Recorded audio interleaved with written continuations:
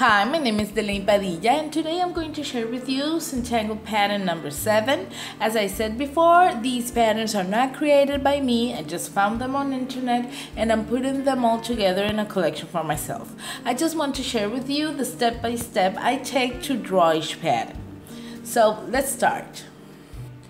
To start with this pattern, the first thing we are going to do, we're going to draw a square. After we draw the square, we're going to draw a line that's going to start in a corner of the square, and it's going to be just like so, like I'm showing here. For the next step, we're going to repeat everything. We're going to draw the square and the line we just did. And after that, we're going to draw another line. This line is going to start just where the last line ended.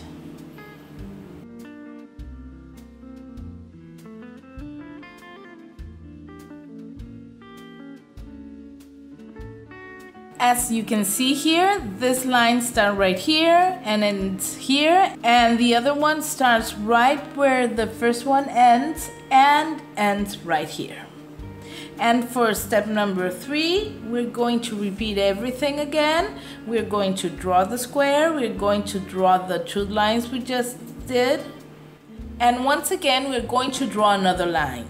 This third line is going to start once again where the previous line ended.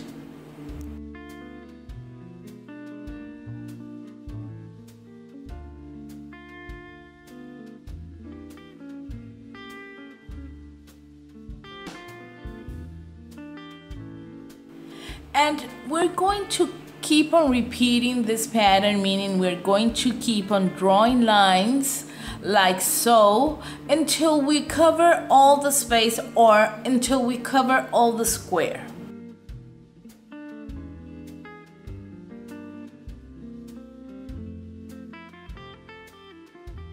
And now what I'm going to do is that I'm going to draw this same square, but I'm going to draw it in kind of a grid. I'm going to put a lot of squares together so you can see how this pattern looks. Like in most patterns, the design becomes a pattern when we keep on repeating the same thing over and over in one space.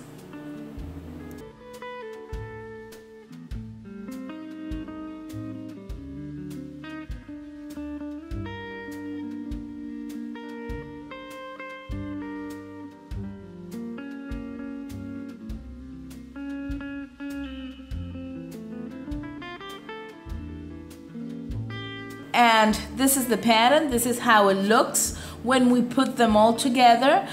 We can draw the lines closer together or farther away, and that will change the look of the pattern.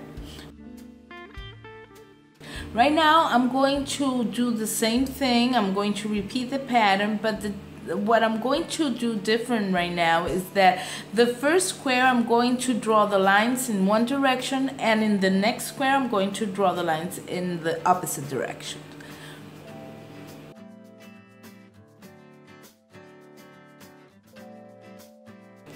In this square I'm going to start in the lower left corner of the square, and I'm going to start drawing the lines in this direction. As you can see here, I drew the lines in this direction. They are all in this direction, and now I'm going to start in the upper left corner of the square, and I'm going to start to draw the lines in this direction.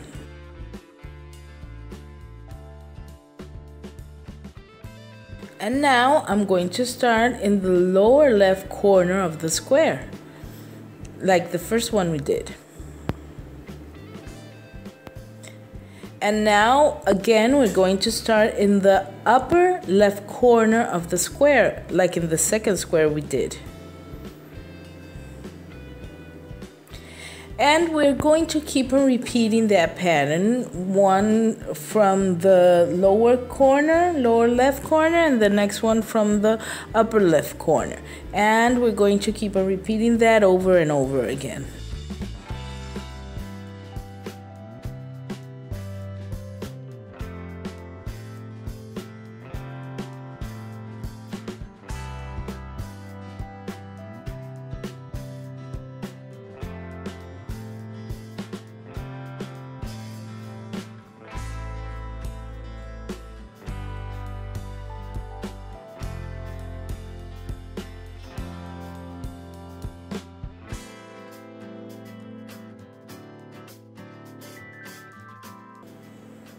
And here you have the pattern. It looks really interesting. It's a really simple pattern to draw, but it's a really interesting looking pattern. And now what I'm going to do is that I'm going to make a drawing using this pattern, and I'm also going to incorporate both styles. One where all the lines are towards the same direction, and the other one where the lines are opposite one to another. I hope you like it. Let's start.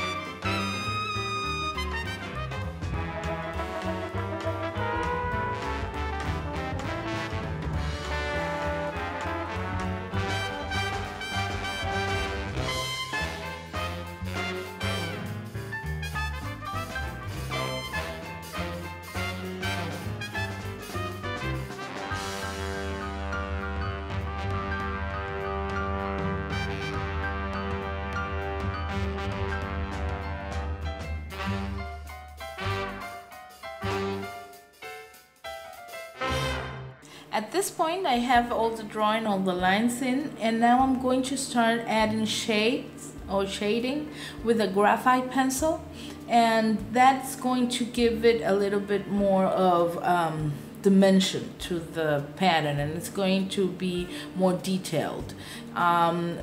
I'm going to do that with, like I said, a graphite pencil. I'm going to do it all over the signs and the patterns. And I'm going to use an HB graphite pencil and a 4B graphite pencil. I am also going to use a black color pencil.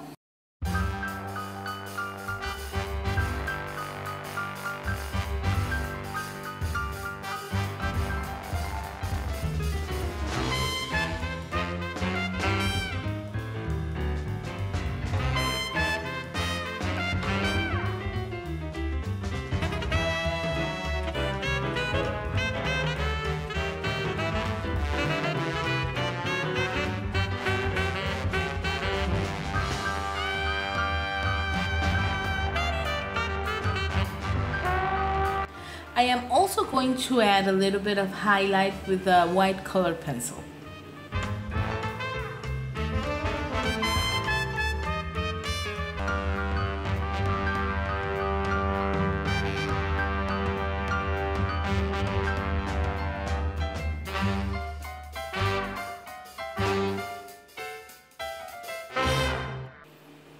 this is the pattern, the step-by-step of the pattern.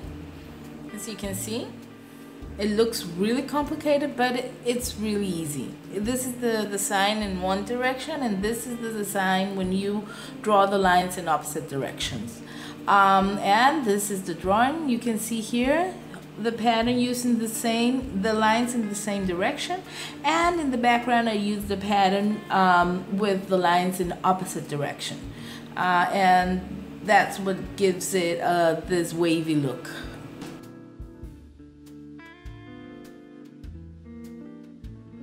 Well, I hope you liked the pattern, the step-by-step, and the drawing. The drawings are created by me, so if you do like it, please give it a thumbs up and subscribe. I will be back with more Zentangle patterns, and please comment and let me know what you think about the pattern, the drawing, and the video. Until next time, thank you for watching.